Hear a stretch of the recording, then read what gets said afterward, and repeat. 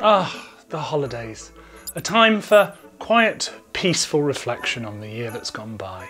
And what a year it's been. We saw the aviation industry battle coronavirus and staff shortages. Billions were poured into eVTOL companies. COP26 made us re-evaluate how we fuel the future. The chip shortage led to car production woes. Rivian and Lucid released their game-changing cars. Driverless vehicles began popping up on more and more roads. Tesla rolled out its FSD beta and drew criticism from a federal crash investigator. There were more SPAC mergers than you could shake a stick at, and we sent some billionaires up into space. Makes you wonder what next year could bring, right? Well, here's what's likely to be making the headlines in 2022. Okay, let's start with the roads. It's likely they'll continue to be as full of cars as ever. It's just that next year, more of those cars will be electric. They're a vision of the future that is now beginning to happen. Biden's bipartisan infrastructure bill is promising billions towards expanding the US's EV charging network, which already grew in 2021. It's part of the reason why EVs are forecast to make up 4% of all new car sales in the US in 2022. That means you're going to start to see more EVs on the road, and not just Teslas. There's a slew of automakers ready to try and capture that demand. Ford is expected to start deliveries of its F-150 Lightning, the electrified version of America's most popular pickup, at the start of next year. Lucid is releasing its cheaper Lucid Air Pure, and Rivian will ramp up deliveries of their R1S SUV, while at the same time developing a new factory near Atlanta, Georgia. Production is scheduled to begin on Fisker's Ocean at the tail end of next year. And while we're not entirely sure if 2022 will be the year that Tesla's Cybertruck finally makes an appearance on our streets, what we do know is that next year the company is likely to start delivering vehicles from its Austin and Berlin plants, and that will expand the company's global presence and bolster its manufacturing capabilities. But it's not just the cars we drive that could be seeing an update next year. Driverless car companies have big plans too. See, in October this year, GM's CEO said she was pretty confident that Cruise, the company's robo-taxi arm, would be able to remove the support drivers from their vehicles in 2022. And Intel have announced that Mobileye, its autonomous driving company, will be going public next year.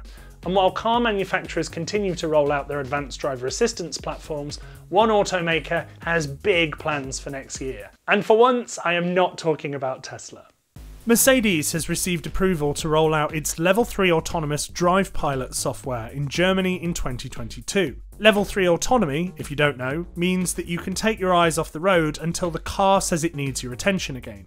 And Tesla, whilst selling a software called Full Self-Driving, is actually only officially at Level 2 autonomy, where a driver needs to pay attention at all times. One thing that's almost certain is that these moves will be closely watched by regulators, who have been keeping a watchful eye over these companies in 2021. But it's not just our roads that will see change in 2022. One of the biggest questions in the aviation industry is whether travel, especially lucrative business travel, will return to pre-pandemic levels next year. If the industry doesn't recover soon, we could see carriers reconfiguring their aircraft to try and generate more revenue from things like premium economy. We might also see the initial steps towards a return to supersonic flight. Boom Supersonic has said that they have plans to fly their supersonic X-1B demonstrator plane sometime next year. Boeing's 737 MAX could also resume flights in China next year after the country's aviation authority issued a key safety approval for the plane, and that could pave the way for new orders for Boeing. And then there's the aviation sector's ambitions to decarbonise. While 2021 saw some airlines voluntarily sign up to an ambition of net zero emissions by 2050, next year could see the UN's International Civil Aviation Organization codify that ambition into a global target. And then there's space. After a record year for space tourism, now many companies are aiming for the moon. SpaceX's long-anticipated Starship rocket is scheduled for its first orbital test launch next year. Also launching next year will be Phase 1 of NASA's Artemis mission, which eventually plans to land humans on the moon once more. 2022 might also see some leaps forward in terms of making space a little bit more affordable. Rocket manufacturer Relativity Space have developed a 3D printed rocket, which the company says is cheaper and quicker to manufacture than conventional rockets. They launch the Terran 1 early next year. So while NASA's Artemis mission isn't set to land on the lunar surface till the middle of the decade, you can bet that next year we'll see companies paving the way and competing to get there. So there you have it, just a hint of what we might see next year. But remember, with the ongoing coronavirus pandemic, supply chain logjams and the global chip shortage, It's anyone's guess as to how next year might actually pan out. And if there's one thing this year has taught me, it's to expect the unexpected. Hey, I just wanted to say a huge thank you to everyone that's subscribed to the channel this year.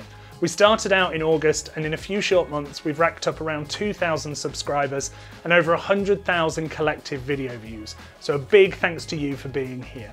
See you next year.